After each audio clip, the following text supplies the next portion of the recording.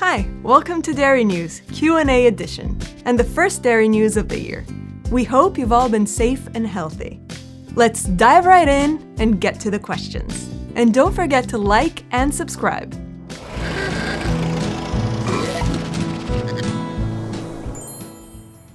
So here's a question about missing the office, working from home, and how we are doing, like working on Heyday during this time. Basically, I think working from home is really working well for the Heyday team. We are communicating well, we're getting stuff done. The whole Farm Pass feature was done completely remotely. We've already been working together for so long that we kind of know how we work.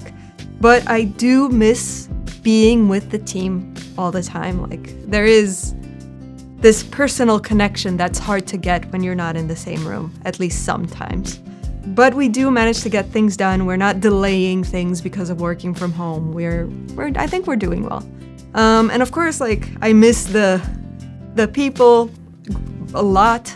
I miss the plushies around the office, but I do have a cat at home, which is better than plushies. Sorry.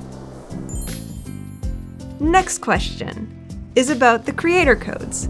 So for those who don't know, the creator codes are a way to support your favorite Heyday YouTubers.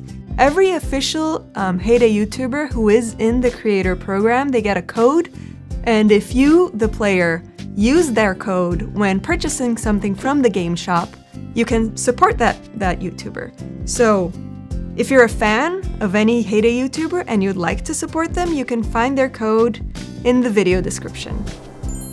Okay, and now a question about the seasonal derbies. Back in the day, we used to have derbies that were themed on holidays like Halloween or winter, and we have since stopped doing them, basically because those derbies, they had more incidents of specific tasks. Like if it's Halloween, maybe it would ask you to produce more pumpkins. What happened usually was that the newspaper was flooded because like everyone was getting pumpkin tasks, so there were a lot of pumpkins and the newspaper would only have pumpkins, so that's why we stopped them. And of course, since then, we've added so many derby varieties that we don't think it's necessary to continue with these. Alright, so now a time machine question. What would we change from the earlier design if we could? And also how far ahead we plan the game's development. One thing that we in the team talk about often is that if we could if we were back in 2012, 2011 when this game was being made, we would have added limits to how many coins, how many vouchers the players can have at any time. And this is basically to avoid the problem of players having millions and millions of coins. That would have helped. But of course, nowadays, it doesn't fit to change the game because right now it doesn't work anymore. About planning the development of the game, basically we work, we plan 6 months in advance. We don't really like planning like a year or more in advance, basically because it could become like too rigid.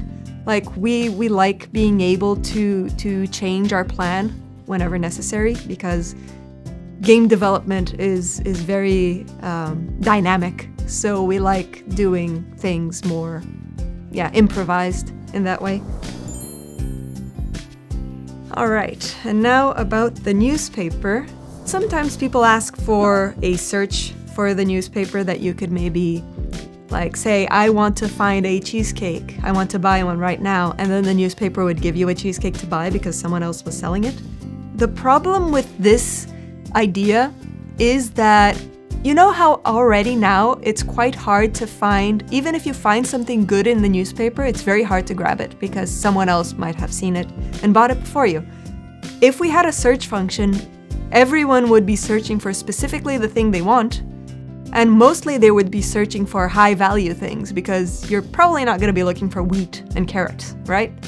So what would happen is it would be even more impossible to buy anything. Like things would just disappear as soon as they appear because at any time there would be people searching for everything. So, and also, it's not just a design thing, it's also a huge technical feature like servers and code and all that thing that I don't work with. But it's big, it's not that simple. So both in the design sense and in the technical sense, it's not something that we're gonna do.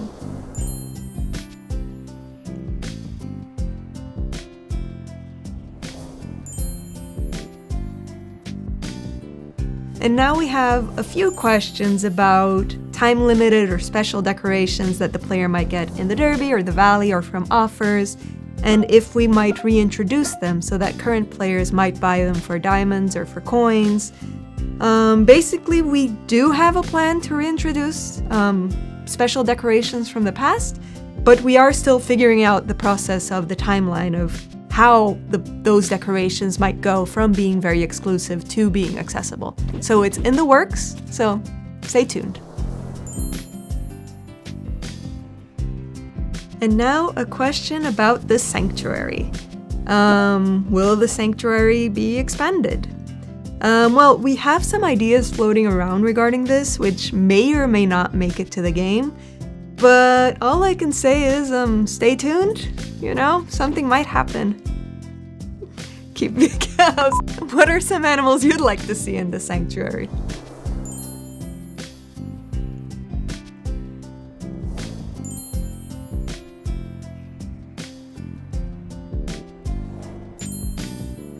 And now we have a couple questions about Heyday Pop, about are we going to add characters or the puzzles or decorations and graphics from Heyday Pop into Heyday? And those are great questions. We in the Heyday team, we really enjoyed Heyday Pop. I played it so much. But in the end, like, these are different projects. They were two different teams. The technology used in both games are completely different. The code base, the art style, there are differences that it's not that simple to just plop something from Heyday Pop into Heyday. Puzzles don't really fit the Heyday game because, like, yeah. Heyday Pop was a game about playing the puzzles, Heyday is a game about building your farm, so there is a disconnect there in mechanics. And we do think about adding some elements, like you can see the baby chicks, they came from Heyday Pop. But it does need a lot of reworking if we want to add like a decoration from Heyday Pop into Heyday. It's not just grabbing it and putting it in the game. So it could happen that we add some things, but don't expect like Heyday Pop to move into Heyday completely. That's not gonna happen. Alright, and now a question about being able to undo actions that you take in your farm. So like taking stuff out of the production queues from a building or removing something from the roadside shop. The reason that we don't do that, and this is like, it's not by chance, it's by design, is that Heyday is pretty much a strategy game of how you fill your orders and how you build your farm. And it's all about making the meaningful choices of how am I going to get the thing that I need at the time when I need it. If we allowed you to just undo everything that you do, nothing would be meaningful because you can just undo it if you do a mistake. Or if right now you want something that you didn't want 2 minutes ago and you accidentally filled your dairy or something. So we want people to strategize and make those decisions that stick. That's basically why. And about the roadside shop, if we allowed you to take stuff out of the roadside shop back into your barn, it would be a little bit like temporary storage for your things, right? You could just like, oh, my barn is full, I'm just gonna dump a bunch of things in the roadside shop, take some other things that I need, and then get them back. So it's not in line with those meaningful choices that we would like players to play the game with. And now a question about my favorite part of the game, the food. Designing the food always makes me hungry. First thing to say, it makes me hungry. Basically when I design the food, I think about finding the holes in the game, like the places where we can fit new food products. So, for example, when we're adding new crops or new fruits, I always think about they can't cancel each other out. Like if we have the lettuce, which we do have, I wouldn't add spinach because it's too close and then players might be confused, like, wait, does the salad take spinach or does it take lettuce? There is a competition there for you to remember which is which. So for example, when we added mint to the game, that was a really good addition because there were no other herbs. So the players you could very easily know, like, if it takes a herb, it's mint. And this is one thing, people always ask to put blueberries in the game. And I really love blueberries. Blueberries are probably one of my favorite berry. But the game already has raspberries, blackberries, and strawberries. Like, there is already enough. We don't need one more berry to make more muffins. I am strongly against putting blueberry in the game, and I always say it whenever a team member says, let's put blueberries, I say no. And that's why. And also, like, there's also coming up with new products, right? Not only crops.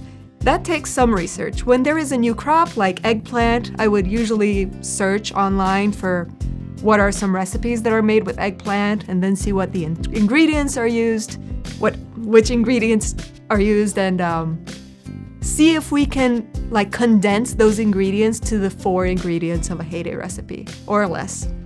Because if we need to make a really complex recipe and we need 8 different ingredients for it, it's not gonna fit the game. Also, like, it's not just me. Whenever I need new products, I do ask the team, and they give me a lot of great suggestions. So it's a team effort. And of course, like, it's not just me coming up with ideas. I do gather all these reference photos and I send it to the artists, who then make it really beautiful. And final question. Any plans to add anything new to the game?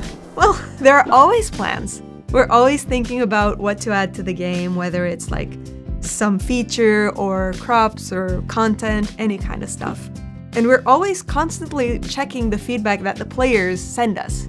So if you have an idea of something that you'd like to see in the game, let us know. We'll take a look at it. Like I've said sometimes during this video, like, it's not as easy as just taking an idea and putting it into the game. There are some considerations, so we can't really add everything that's suggested, but we do read and consider all the things. So thanks. Keep those suggestions coming. Those were some great questions. Thank you to everyone who sent in your questions and comments. Know that we do read them all, even if we don't have time to go through all of them in this video. Keep the questions coming. If you do, we'll be able to make more Q&A episodes for you. And that's all for this time. Bye!